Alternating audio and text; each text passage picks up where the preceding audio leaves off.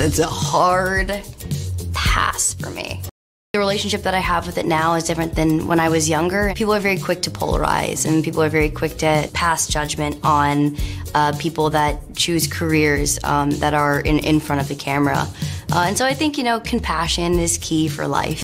When I was younger, I think things hurt less in general, so maybe my recovery I didn't have to focus on as much. I have to focus on recovery probably a little bit more. I've just gotten better at it over the years, so I can go farther and farther and farther with it, and now I try to train in different forms of martial arts. I really, really, really love fight training.